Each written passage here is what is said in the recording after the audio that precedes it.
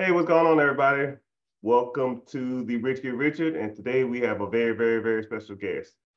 This woman's accolades are top of the charts. Um, when I first read over them, I didn't even couldn't even fathom how accomplished this woman was. And it's great to see that there's other individuals out there that are just doing wonderful things out there in the world. So I had to team up with her, and I had to bring her on as a guest to introduce her and her services, and maybe she can teach you something, or maybe you can learn something and kind of apply it to your life, and you know take them necessary steps to accomplish your financial dreams, your financial goals, your generational wealth, or however you need to do it, right? But it all starts with little steps, and knowing the right people and being exposed to those type of people are the type of things that you need to be doing, right? Networking and introducing yourself and meeting people who are doing things on different levels. So without further ado, we have my guest, Miss Renee. How are you doing? I'm doing phenomenal. Thank you so much for having me this evening. All right, that's great to hear. Just a quick intro because I kind of talked about you a little bit. Just introduce yourself so people who don't know who you are and kind of can paint a picture of like who you are as a person. Absolutely. Well, welcome everybody. I am truly honored to be here with you. My name is Renee Bobb, and I'm originally from Staten Island, New York, where I had the amazing opportunity to learn some basketball skills. And I was able to use those basketball skills to actually make the transition out of New York. I actually ended up getting a full scholarship to play Division I basketball at Cheyney State University in Pennsylvania. And then I got recruited to play for the United States Navy because at that time, if you wanted to play professional basketball, you actually had to go overseas to play. So it was wonderful for me to have the opportunity to actually serve my country as a Navy veteran and as a Navy person, but then also play NATO basketball, which was amazing. And so once I decided to make the transition out of the military, I decided to start my own business. But at that time, a single mother of two amazing children, I didn't have any money. I didn't have any real money to actually get the business up and running. So I started doing some research into what kind of grant funding opportunities can I tap into. I did some research on those opportunities that fit me as an entrepreneur, applied for a grant and ended up winning $25,000. And so I was able to use those funds to start my own business. And that's really how I got the start in doing the whole grant funding. And I was working with people to help them to make the transition out of the military, the holistic approach, like a career consultant. Then more and more people really wanted me to help them to be an entrepreneur. So I just started studying everything I could about entrepreneurship. I started speaking for like the SBA, the Small Business Development Center, SCORE. I just started traveling around the country, speaking, teaching, and training people on how to actually start their own business. And then from there, I actually wrote my first book. And what's interesting about that is that people would always say, do you have a book?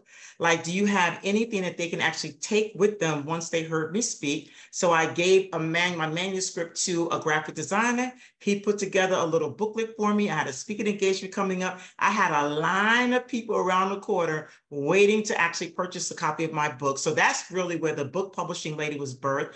And I also am the owner of the Grant Funding Academy, where we actually work with entrepreneurs and nonprofit agencies to teach them how to find grant funding, apply for grant funding, and win grant funding dollars. And my clients in the last couple of years have won over $2.1 million in grant funding. And myself also, we have won many, many, many grants. I'm also the proud owner of the Music City Icons, which is a semi-professional women's basketball team located in Nashville, Tennessee. And we are a feeder to the WNBA and international teams as well. But I make sure my players have financial literacy and understand their credit, and they have a plan for when their basketball career is over, they know how to be able to make that transition. So I say all that to say that I love being an entrepreneur, and I figured out a lot of different ways in order to be able to monetize my talents, my skills, and my knowledge. Hey, I told y'all she was good. I told y'all. And a lot of the other some of the other stuff I didn't even know about, about the WNBA teams and that you played basketball. And I'm sure that you're probably really proud of what these girls are even doing nowadays, because now they're like getting into like the bigger arenas, they're getting bigger endorsements. And even now I even find myself watching more WNBA because it's just out there. You see it between, it starts on social media and then it just gets bigger and bigger and bigger. And they pushing the agenda. And I love what how that's turned out. But I didn't even know a lot of that about you, which that's pretty impressive. So I mean, before all of that came along, before all that great stuff came along, I'm sure that it was still, probably back in Staten Island and in New York, just growing up and just coming from a place where the majority of minorities come from. So like, so how was it like growing up and like your childhood and kind of led you to your path of success? That's a really good question because my mom and dad met at Lane College in Tennessee. And my dad was a research doctor, and then my mother was an educator. And so we grew up in one of the most prestigious environments in Staten Island, New York. We were the only Black family on that particular block. But unfortunately, my mom and dad ended up getting a divorce, and a lot of it stemmed from financial challenges. And what's interesting is when they had financial issues, they would close the door and they would say, this is grown folks' business. So we never got exposed to or educated about how to deal with financial challenges. So anyway, they end up getting divorced and we end up going from this beautiful, prestigious, wealthy environment into Stapleton Projects in New York. And if y'all know anything about Stapleton, y'all know about the Wu-Tang. That's exactly, so we're all from that same environment. And so it was a culture shock. And then the kids teased me really bad because I came from this wonderful environment. I had no idea what it was like living in the projects. But the blessing about that experience is that I know how to work with those that are multi-billionaires. And then I also know how to work with those that are struggling financially as well. So I would always wonder, like, why did I have to go through that type of challenge? Because going from being very wealthy to very poor, like something happens within you and it gets embedded in you until you're able to do something in order to be able to shift that from your life. Then let me give you a great example. A good friend of mine wanted to do a workshop together. And so I wanted to charge $799. She wanted to charge $7,999. So that's a huge disconnect. And she said, Renee, you have some money hangups, you have some money challenges, you have some money beliefs that are not serving you right now. So she encouraged me to start learning things about how do I begin to shift my energy? How do I begin to get rid of that baggage? Because I'm no longer that little girl that went from being very wealthy to being very poor. I had transitioned into an entrepreneur, but I still had that baggage. So she taught me how to be able to learn and get some skill sets so that I can get rid of that baggage and I can really focus on building a business and really building financial wealth, not only for me, but also for my children. Oh man, that's great.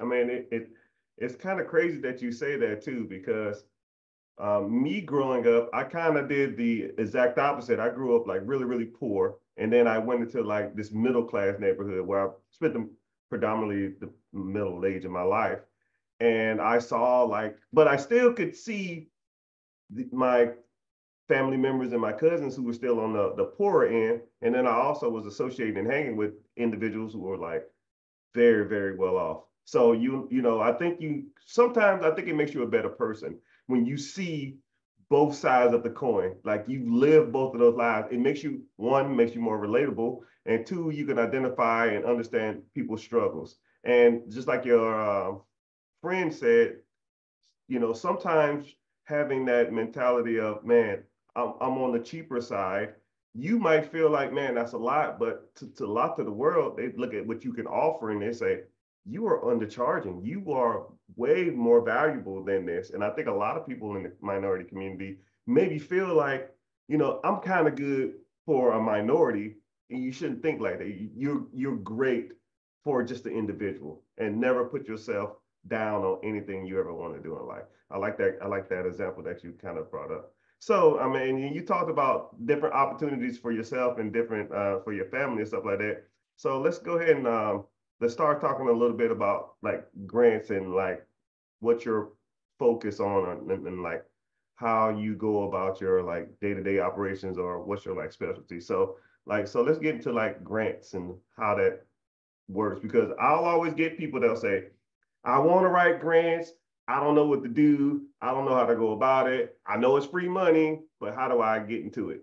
So can we just kind of go ahead and get into some of that stuff? Absolutely. And so remember, Richard, back in 2008, there was something very significant that happened, and it was the Great Recession, where, if we were paying attention, we would have been able to see, how the world was getting ready to shift financially. And so, unfortunately, the business had been doing very well up until the Great Recession. So when the Great Recession happened, I ended up getting affected by the recession because I was reactive rather than being proactive. Just like right now, you can see how technologies come into place, artificial intelligence. So are we being proactive and learning about these amazing opportunities that are out there, or are we sleeping at the wheel? So during the Great Recession, President Obama created this stimulus program. So for me, it was a huge opportunity to tap into the multi-million dollars of grants that are available to help individuals that were dealing with some sort of financial issue during the Great Recession. So at that time, 93% of my revenue was coming from individual people doing coaching, selling books, doing a lot of training, right?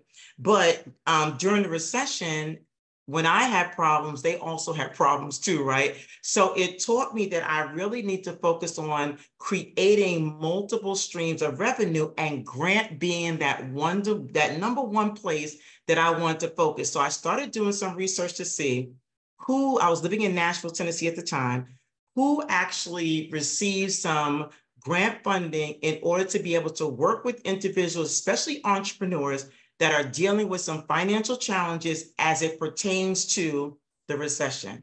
So again, President Obama had that amazing stimulus package going on. I researched the nonprofits that actually received those fundings. I actually put together a proposal to send them a proposal saying that I've been through some financial challenges, but I wrote a book, a financial literacy book. I do one-on-one coaching, and I can help people get their financial households in order. I ended up winning 4 of the 7 grants, which took me to 6 figures literally in less than 30 days. Because I was doing the same thing with each particular organization, because all of them received the same type of opportunity. So that's really not only the grant that I received when I first started, but this was another way for me to really sink my teeth into getting access to some of the funds that are out there. So I had to do several different things. Number one, I had to take an inventory of who I am. And so I am a woman entrepreneur. I'm a minority woman entrepreneur. I'm a minority woman military veteran entrepreneur. I'm a minority woman veteran disabled military, right? So all these different things that I am. Then I also had to look at what grant funding opportunities there are available geographically, because believe it or not, there are so many different grant funding opportunities that are right there in your own backyard. And then the third bucket that I looked at, it was the industry. Training and development, and so I started looking for grant funding opportunities that support the industry that I'm in. And I just started doing this thing, what we call is Funding Friday, which today is Funding Friday, where every single Friday we apply for 3 to 5 different grants.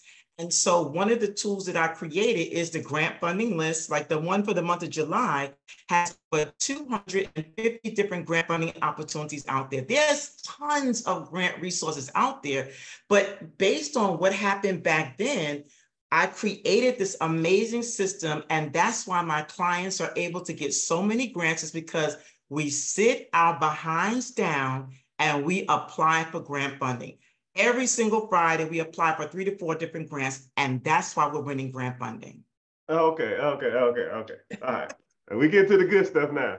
We talking about, getting grant fundings. We're talking about funding Fridays, and now we're getting to the money aspect about this, right?